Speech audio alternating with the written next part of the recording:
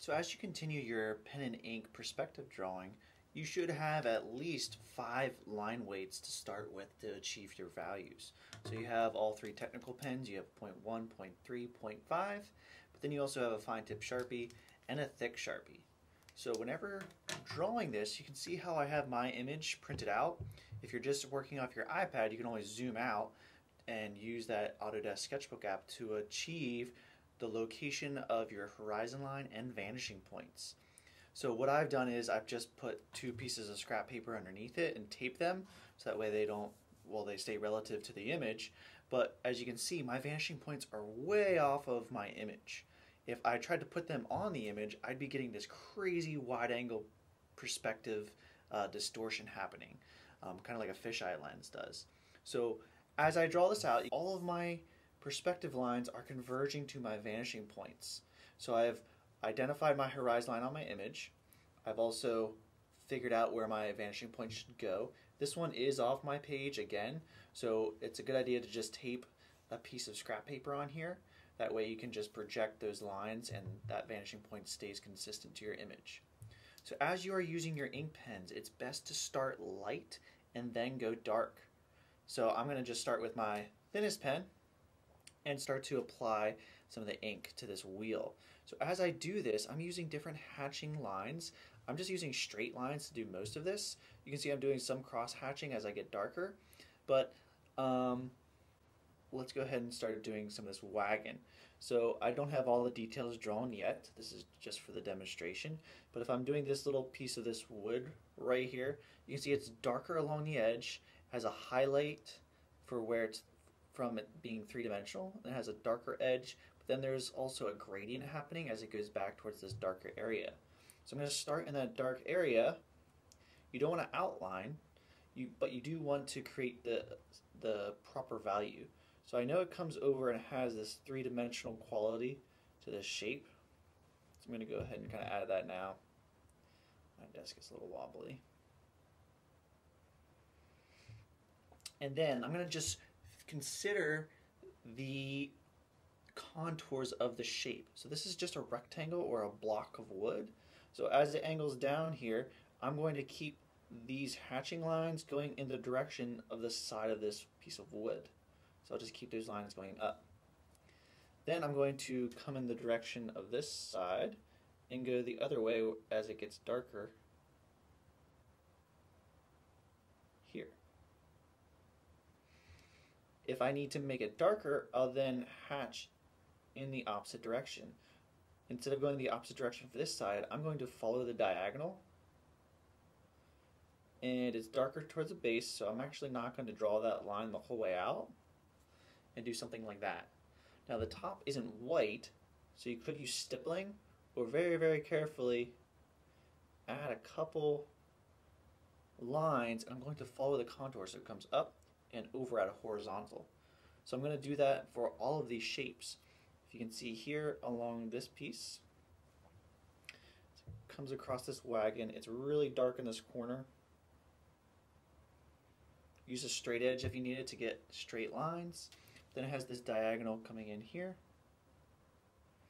and a diagonal here. Now, I'm not outlining. What I'm doing is I've noticed that this has a dark edge, so it's going to get darker anyway, so that outline is going to disappear.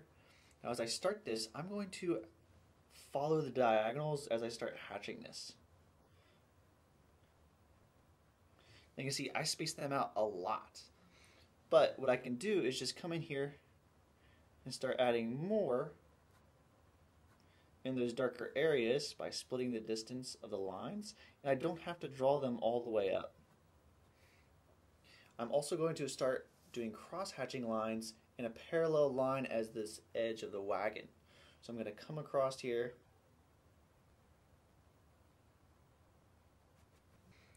I want that to look like it's further back, so I'm going to continue to add lines until it's the right value, and I'm always going to consider the direction or the contour of these surfaces.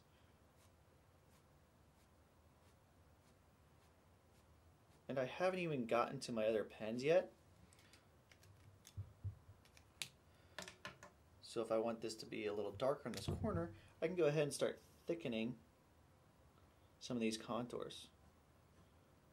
Now this pen is actually going dead, but what this actually does, that's a benefit to me right now, is not allowing a lot of ink to escape the felt tip. So I can add a gray value to the white of the page without actually adding a lot of mark making. So it's a nice way to kind of cheat, but also tone down your values as you're working. So if you do have a pen that's dying on you, use it for what it's good for. My fine tip one is working really well, so I'll just continue to come back in here and layer the marks until my values are dark enough. So you can see that's looking further away. Over this front tip, this area right here, it's a little bright still. I'm going to bring a line across for this edge. And just be careful you don't overdo it, because you can always go darker, but you can't erase this stuff. Alright, and I'm going to continue to do that to all of the details of my objects, so even these little posts coming down the side of the wagon, I'm going to try to follow those contours so the wood comes, if you look at the image, if I were to just draw on this here, you can see it comes out, it has an edge, and it goes back into space following those vanishing point lines. So what I'm going to do as I draw the contours, I'll come straight out on the dark edge, and I'll layer these closer because it's a darker value, and then they go back into space, so I'll actually draw those towards the vanishing point, and I'll space these out further to make them appear as a lighter value. As I draw it on my drawing, it will appear very similar to that, and you should achieve a perfect value of this image, or get as close as possible. Some of these more organic areas like the grass, I can add linear marks. However, think about all those different hatching options that you have. I don't have to do very linear marks because it's not geometric, it's more organic. So maybe I do squigglies, or maybe I do stippling. I'm actually going to use stippling to do the cast shadow. That way I can fade it out into the rest of this grass, into these rocks in the background. It's a little easier. When I get to the building next to it, I might select to eliminate this part of the building because it's going to distract or detract from the wagon, where it's kind of disguising this seat here to this old wagon. So I'm going to leave this out and kind of fill in with some of these other details, or make it up as I go. I don't want white space though, because it's going to just look like this incomplete drawing. I do want it to have a horizon line or a ground that this wagon is sitting on.